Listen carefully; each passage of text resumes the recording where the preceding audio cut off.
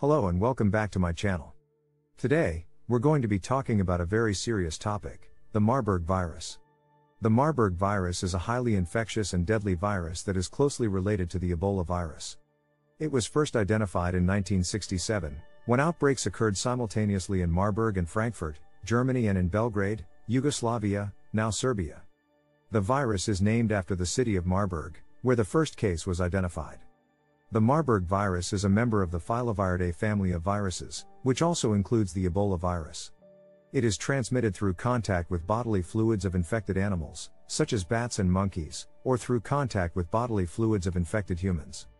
The virus can be spread through direct contact with blood, urine, feces, vomit, saliva, and semen of infected individuals. Symptoms of Marburg virus typically appear between 2 to 21 days after exposure, and include fever, headache, muscle pain, and weakness. As the virus progresses, symptoms can worsen and include severe diarrhea, vomiting, chest pain, and hemorrhaging, bleeding from the eyes, ears, nose, mouth, and rectum. The mortality rate for the Marburg virus can be as high as 90%, making it one of the most deadly viruses known to man. There is currently no specific treatment for the Marburg virus, and supportive care is the only option. This can include rehydration, pain relief, and management of complications such as bleeding disorders. However, several experimental treatments are being developed, including vaccines and antiviral drugs. So, what can you do to protect yourself from the Marburg virus?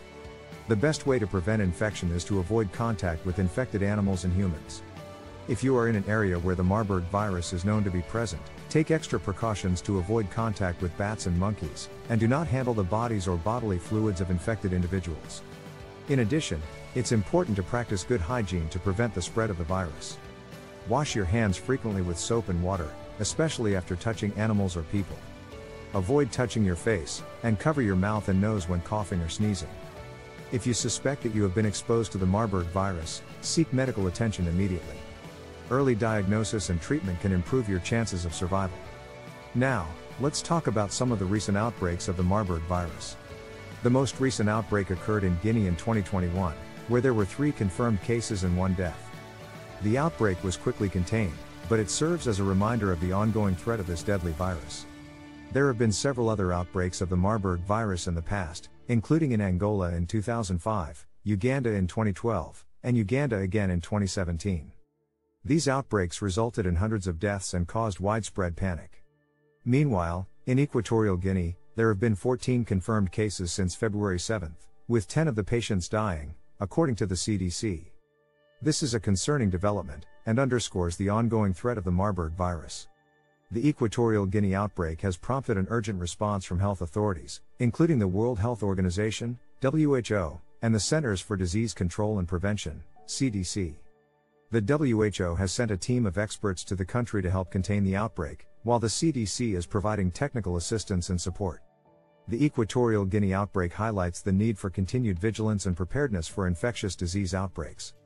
It's crucial that governments and organizations work together to prevent and control the spread of the Marburg virus and other infectious diseases, and to invest in research and development of new treatments and vaccines. The Marburg virus is a reminder of the ongoing threat of infectious diseases, and the need for global cooperation to prevent and control outbreaks. It's important for governments and organizations to invest in research and development of new treatments and vaccines, and to support public health initiatives to prevent the spread of infectious diseases. In conclusion, the Marburg virus is a highly infectious and deadly virus that can cause severe illness and death. It's important to take precautions to protect yourself and others, and to seek medical attention if you suspect you have been exposed to the virus. We must continue to invest in research and public health initiatives to prevent and control outbreaks of this deadly virus. We will continue to monitor this situation and provide updates as more information becomes available. Thank you for watching, and stay safe.